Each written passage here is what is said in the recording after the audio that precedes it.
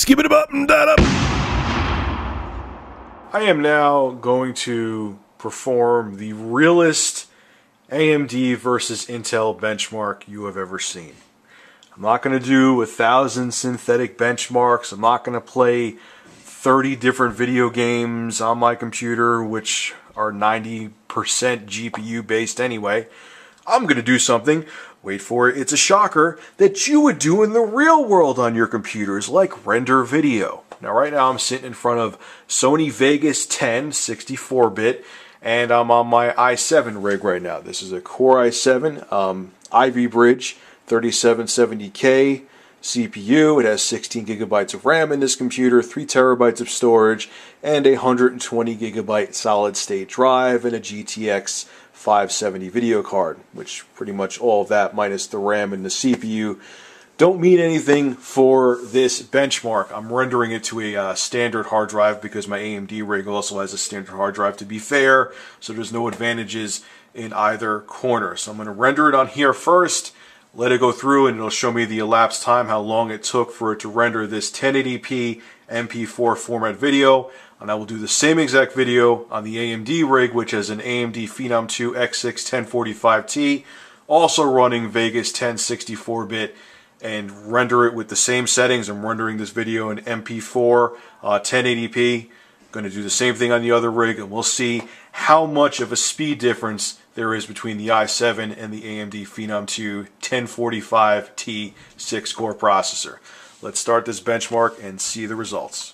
Now here is my AMD rig. Like I just said before, it's an AMD Phenom II X6 1045T. This was the entry-level 6-core processor, and AMD's top-of-the-line chips back, I believe, in like 2010, late 2010.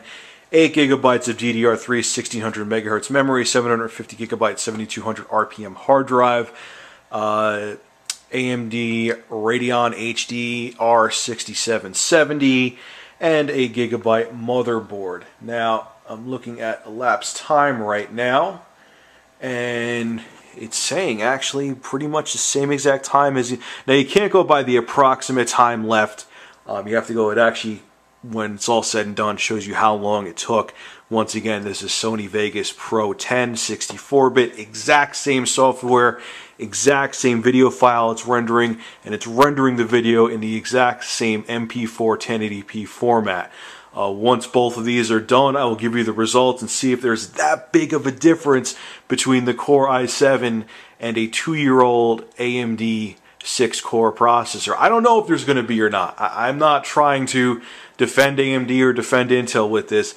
I'm just interested to see. There better be a huge difference or I'm going to be royally pissed off. I'll see you guys in a few minutes. Okay, so my Intel rig is done rendering the video. Now, I started the test on the other machine, the AMD 6-core machine, later, but there's still the elapsed time, which counts down to the second in Vegas, how long it took to render. It took 10 minutes, don't know if you can see that, but I'll say it to you. It took 10 minutes and 51 seconds. Once the AMD rig is done, I'll show you how long the elapsed time was on there, and then I will give you my final thoughts. Okay, so I'm in front of the AMD rig now. It just finished rendering the same exact file, same exact software, same exact settings. Everything is a mirror image of what I did on the Intel rig. Now you're expecting there to be like double the render time on the i7 rig, right? You're expecting to be like 6 minutes as opposed to like, 15 on the AMD, because AMD is so much slower, right? Now keep in mind that i7 is, as of now, I know they're coming out with new processors relatively soon, that's their mid-range of their newest offering, Ivy Bridge. It's the Core i7, it's hyper-threaded. Every tech reviewer out there swears up and down. This is an AMD Phenom II. It's from 2 years ago. This isn't a bulldozer. This isn't a pile driver. This is, in the PC world, ancient dog shit. So you expect this to be like 20 minutes. It probably took forever compared to the Intel rig, right? How about just a minute and 24 seconds? The Intel rig took 10 minutes and 51 seconds to render that video. This machine, which is considered a budget garbage machine, took 12 minutes and 16 seconds. I gotta tell you something. I've been on the fence about going over to Intel probably since the first generation of the Core series, the i7, not Core 2 Duo and all that crap, because I was really happy with AMD back then, but like the Core i7, the original one before Sandy Bridge, you know, and I've been thinking about going over to Intel because everyone's like, oh my God, the grass is so much greener on the other side. You know, applications run so much quicker. This runs so much quicker. That runs so much quicker. Games run better. And I've been using this thing, man, for the past week a lot, my new Intel, and I am not impressed at all. It is slightly faster. Video inside of Vegas runs a little smoother. But you know what, at the end of the day, I'm shaving a minute off of my rendering times. I just, games, you know, they run just fine on this rig too with a budget card in it. What did I spend? I could have spent the money on so many other things. And you know what bothers me?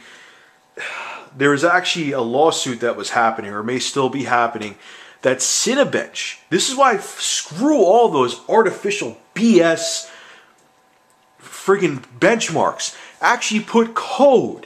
I just saw this on Logan's video. If I remember the video, which I probably won't because I'm an idiot, I'll put it down below, where Cinebench was putting code in their software to let the software know if you were using an AMD processor, and it would purposely render slower to trick people to thinking the Intel processors were faster. Now, yes, this is the same guy that made the whole AMD is now crap video. But after using the Intel Pro, having it in my house and having it in my hands, metaphorically, not really in my hands except when I was installing it, and really having a hands-on experience with it, it's meh. They just, I really think they're buying out reviewers, and they have, this is an ancient processor, this isn't even pile driver or bulldozer. You would expect the Intel processor to just destroy this thing, and all I'm getting is like a minute and 24 seconds faster rendering time on my Intel Core i7 rig. I ran Prime 95 in it, the processor's rock stable, the RAM is fine, I ran a memory test on my RAM in there, even though I had that RAM for a while. I just ran it again. The machine is rock solid in there, there's no physical issues that would be slowing it down, there's no viruses on either of these machines that would give like maybe the AMD an unfair advantage. I bought into the hype. Don't buy into the same thing. Save yourself the money and buy AMD. I was wrong, and I'm admitting it. Have a good night.